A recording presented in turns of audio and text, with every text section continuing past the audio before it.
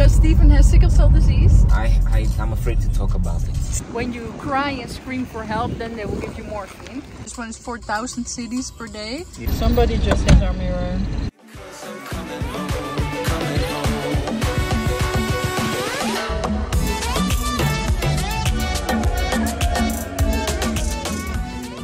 So today you're gonna get some coconut. The coconut is for Kurle, but I'm gonna take a sip to see if it's not poisonous.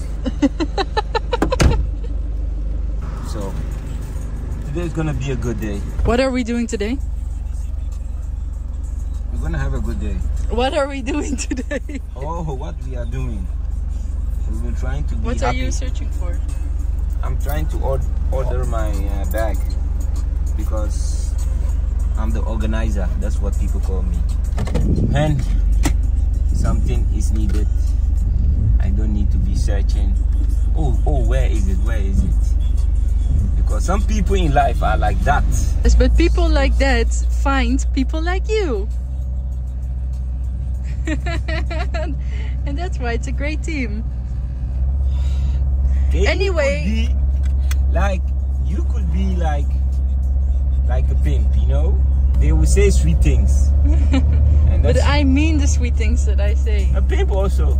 A pimp. Anyway, tell the people what we're gonna do, because you're talking for 2 minutes already. So today we're gonna visit all the hospitals in Ghana, and then we're gonna search for which of those can supply what we are demanding. Okay, and why do we need a specific hospital? I'm afraid to talk about it. This is too close. No, it's very far. No, do it like put it against your ear. Oh, okay, like this. Maybe I should make a selfie video. Yeah, like this. This is perfect. Because Stephen has sickle cell disease, that means that his red blood cells, they aren't shaped like circles, but they're in shape like the moon. When it's like a half moon, it's like a sickle. That's how they are shaped. It's already getting hot, I'm sweating. Because we're staying here for longer, so we need to find a good hospital that specializes in sickle cell disease. Because in the Netherlands, but also here, not all hospitals specialize in the treatment. In case he gets a crisis, then we know what hospital to go to, instead of then having to find out and maybe end up at a hospital that doesn't know how to treat it. Hopefully we can take you guys around a little bit inside the hospital, but I don't think we will be allowed to film there. So let's see how far we can get with this content today. Steve is asking the nurse because we cannot find the entrance. So far, what are your thoughts? Sometimes if you see a lot of sick people, you even feel sick. Exactly. So And it just felt really depressing seeing all the people just sitting. the people were just waiting. Yes. They didn't seem to be rushed in it, and they're helping. Yes. I can just imagine that you're then there with your pain, and then having to wait there for 1 or 2 hours. Yes. Just, yeah. With pain. With So, pain. Let's see how the sickle cell department is. That sounded good at the clinic. Yeah. Except for the fact that they close every day at 2. So if you get a crisis after 2, then you get taken into the general hospital. Yeah, and there they don't have your information. So they might treat you completely different than what you want. And we've had that experience even in the Netherlands, that you go into a non-specialized hospital, and that was a very, very bad experience. So we don't want to repeat that.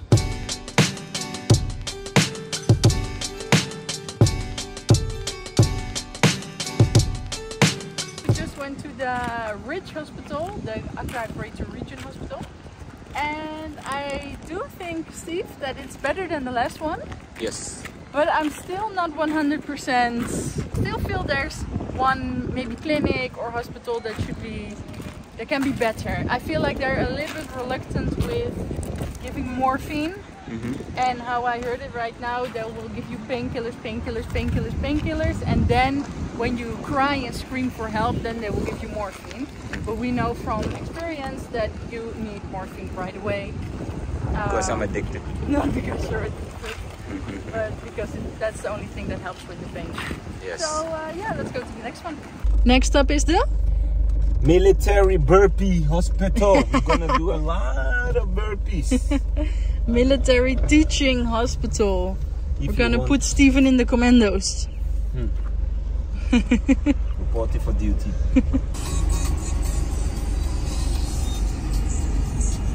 These are all beds. All the things that are hanging are beds. All beds. If they bite you, you become Batman. If they bite me, I'll become normal. Because you are now Batman? Because now... Oh, don't tell people. I am the Batman with a D. Yes, you are. Yeah, for everyone to know. I don't really care. Because we are in the military hospital, yes. Your duty for today is show us where the car is. So let's follow Kaylee. You know, when I'm with Steven, I turn my brain off. Oh, now you are telling them your secrets. Yes. So my brain was off when we came here. I didn't know about my quest. Oh. Otherwise, I would have spread breadcrumbs. Yes, I know. But the bread that you have in your bag. Yes, I have a bag full of breadcrumbs. Because when Kaylee's hungry, everybody should watch out. No, but I can find it. Yeah, I think so. I just have to go there. I have all faith in you.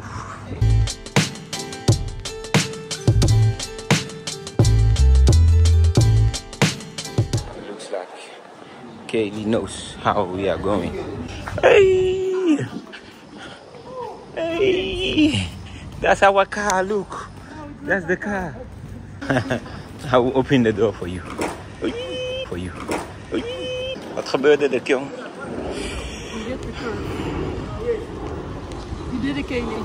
I don't know where we parked. Now we are lost. We are so close, but so far. Yes. Oh. Thank you. Oh. Let's continue this quest. Wow, Kaylee. So, military hospital verdict? Is the best one until now. Yeah. So it looked clean, it looked a little bit quiet. It was not chaotic, you know, because other place that we went was a little bit chaotic, right? So yes. This one was it was good organized. It was organized. Organizer. Because they know duties confess. Yes. That is the military way. So now Steven is becoming a soldier. Yes. When I'm laying there, I would tell them burpee challenge.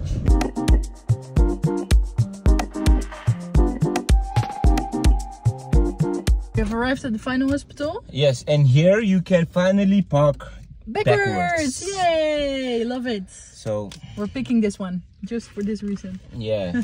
And he came to look if I can park, and he just left. He was impressed. Yes. He was impressed. He said, "Steve, job well done. Job well done. You are now a military."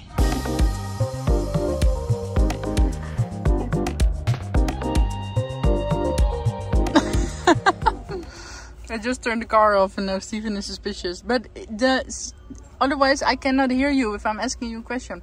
We just went to the final hospital. What did you think? I find it okay. It's maybe the second. I'll still choose the other one. Yeah, because of the price or? The price, but also like the cleanness. The doors were metal, you know. It was not crooked. Everything went a little bit more organized. So you still prefer the military hospital? Yeah, and you? I don't know, maybe this one? Maybe? Because it looked a little bit more less sick, less patient. Like there were nice windows. But then compared to the other one, the prices are ridiculous. This one is 4,000 cities per day. Yeah. And the other one maybe 200 cities per day. Yeah. And then you get, I think, the same quality. So yeah. Yeah. But we have one more, last one. Oh, one more. Yeah. And then food. I'm hungry. Ik kom niet meer. Kom moet doen. Ah, nee. Afrika en Korea. The road just turned into this dirt road, and now we are not unused of a little bit of dirt road, but this doesn't seem like the road to a hospital, but our map says it is, and a car just came from here. So let's see where this road takes. This doesn't seem like a hospital road though. I don't feel like an ambulance would go over this road. Maybe you have less traffic. You have less traffic. Less traffic. The road is getting more dirt and dirt roads as we progress. Smaller. As smaller, it gets tiny. It just gets... We cannot turn here, you know that, right? If we need to turn, there's no way to turn. And it just gets smaller and smaller and smaller. Hey, I don't think this is for cars anymore. This is tiny. Okay, so now we're backing it up. Back it up.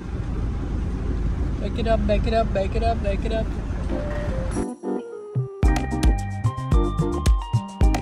I lied, guys, this wasn't the last hospital, wasn't the last one that we visited. This is gonna be the last one that we visit, the University Medical Center. Are you sure? Yes, we're gonna bring you back to school. Ik ga niet meer naar school.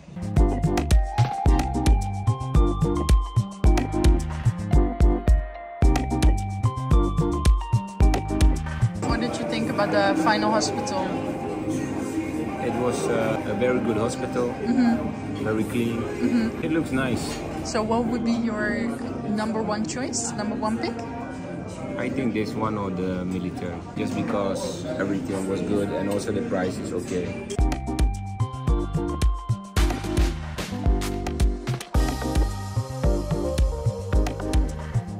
Stephen is going to attack the crab. Yes. It's alive. It's alive. Hey. Is this the Ghana way? Yes. If I don't eat the crab will eat me. These are just normal civilians and they are just doing the traffic. They just came up to us to ask for a little bit of money because they arranged the traffic. The traffic lights don't work here. Yes. There's another one. Wow, that's nice that they do that. Yes. We have one more stop before we go home because we're going on a little travel and we have to prepare to the ticket, where the bus stops, and so that day that we move, just move. Go. We can go, go, go, go, go. Fast. But now we are on one of the busiest, most hectic places in all of Accra. Everybody's honking, everybody's trying to sell something, everybody's doing their thing, screaming at each other. What's this place called? This place is called Circle. Yes. You just make circle the whole day.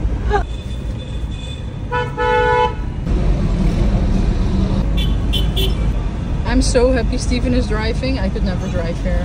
Could never. Pick up the car. Let's pick up the car and walk. Somebody just hit our mirror. Scooter. Look, our whole mirror is.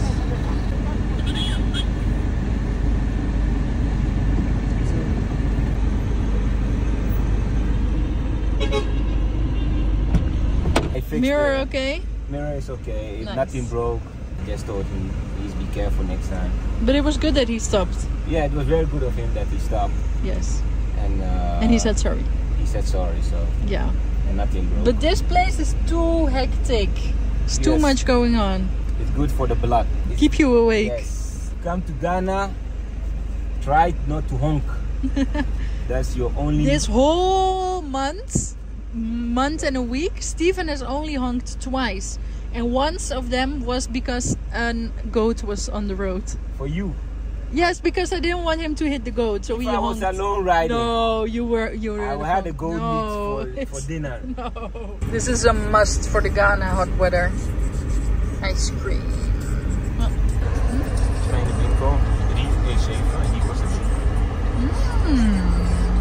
Savings. Steve saved us some money. We are home and I'm really not excited about doing cardio Monday, but let's go, please. Let's go. I cannot stop this energy. We have to do it. Oh my god, I want this. But we have to. Let's go. We just finished. It's so hot. It's so hot. I'm dripping. Oh, you can't see, but I'm dripping. Good job, Steve. Excuses. Sometimes the people that give excuses just make you work harder. Oh, an ant. Look at Steve's glow. You're glowing. Wow. Are you pregnant? My period. Wow, it looks like you were oiled in. You can now do a photo shoot. Baby oil. Baby oil. This is the baby assassin. Baby. So it's been a couple of days since we visited all the hospitals, but we finally made our decision. Steve, which hospital did you pick? Final decision was the University Medical Center. Woo! And why? Because it was familiar. It looked very nice, structured. It was the top of the 5 that we visit. Yeah, we haven't been there for treatment yet, so No. we don't know. We don't have any experience with that. But so far, just upon seeing it, we think it's a very good hospital. Yes. So now we have that out of the way. That means that we have all the room and all the space to talk about this topic for today, which is, what if you have a friend that cancels your appointment, your date? Just imagine you have a date with a friend, just a friend. Just before the date, then you get the feeling that friend is not gonna show up, and the day come and that person will text you, sorry, I cannot make it. And reasons could be that maybe someone is tired, or maybe they are sick or have something else to do. Maybe they forgot something. Is there a differentiation in where you think it would be okay and where it would not be okay to cancel last minute? Like for me, maybe I'm too extreme, but if somebody is in hospital, then you cannot make it. But except from that, I don't know what the other reason can be that you cannot make it. Okay, so you say no matter how you're feeling, even if you're tired, you've had a very busy week, and you feel like your mental health cannot handle it at that point, you don't think a friendship asks for a little bit of wiggle room and flexibility where you care more about the person's health than you care about the appointment that you set with them? My friends, we don't see each other a lot, you know, because everybody's busy. Everybody's busy nowadays. That's the most excuse everybody use not to go to the gym. I'm busy. Like me, for training, I take training serious. My friendship is serious than my training. So my friends know that if I'm tired, I will still make it because my friends are gonna hype me up to make me better. My friend is not gonna take my energy. I had this. A friend needed me, but that friend didn't told me. After that we have met, he told me, Steve, I really needed this. And even though I didn't feel that day like I was at my best, I went. And because of that, my friend felt better. Just imagine somebody thinking like, oh, I'm going to talk to this person about this because then he can help me, and then you not come. Wow. I tell you guys, like friendship, gym, don't make fun of it. It's serious, you know. It's for your own health, but also for other people you do it for. So as usual, I see it a little bit more in the middle of both sides. So personally, I try to never cancel an appointment last minute, especially not for the reason of being tired, because I think I can just push through. On the other hand, if somebody would cancel on me for being tired, I think I'd rather have them cancel than that I would be the reason for them to eventually end up in a burnout or something like that. So for me, then it's more important that they stay healthy. Usually I'm also okay because then my day opens up and I have free time. Usually I'm very busy, so usually I'm very tired as well. So then I can sleep and I can chill. So on one hand, I try to never cancel, but on the other hand, I don't punish it when one of my friends cancels last minute, unless it happens more times. Or if it's something that's really important to me, and so the friend maybe doesn't even know that it's important to me, but if it's something that I've been really looking forward to, then I will feel upset. But I think that's more so on me for hyping something up in my head than that I'm really upset with them canceling. Because if we would just chill at home, just, have a drink, then I would be okay for chilling with myself at home. On the phone is our friend and viewer, Mr. Michel. Woo! Hello, Mish. Yeah, so how are you? I'm good, man. Thank you for having me. I'm on my way to work, but I'll do my best. Thank you for making the time. That's amazing. So the question for today is, what do you do, or has it happened to you before, that a friend has canceled last minute? It's happened to me multiple times, to be honest. How I feel a little bit angry and sad, disappointed, because I putting my time and the person cancel and don't see you put the effort to see you. For me, I was too flexible with that. My adult life, I had to put a boundary. Now, from now on, you can only do it twice. If the friend for 10 years do that to me, I will have a discussion with you. Like, hey, after this, two times, one time, you can take him to dinner. You have to make up for it. But if it is a person I met 2 months ago, hey, you will not hear me.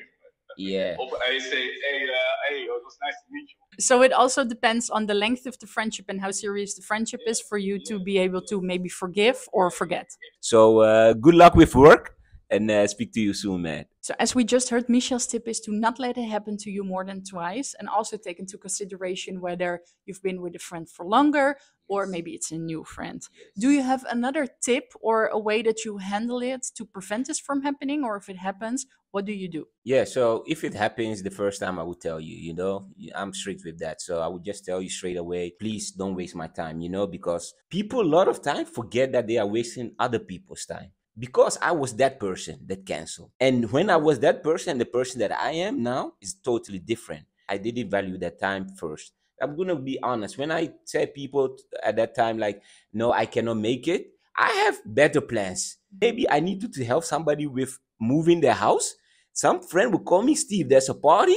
Let's go. I will cancel that friend that has moved in the house because I want to party. So like what Michel said, set boundaries. And then if that friend really values you, he or she would change. So let us know in the comments what you think about friends canceling their plans, how you would handle it, if it's a problem for you or not.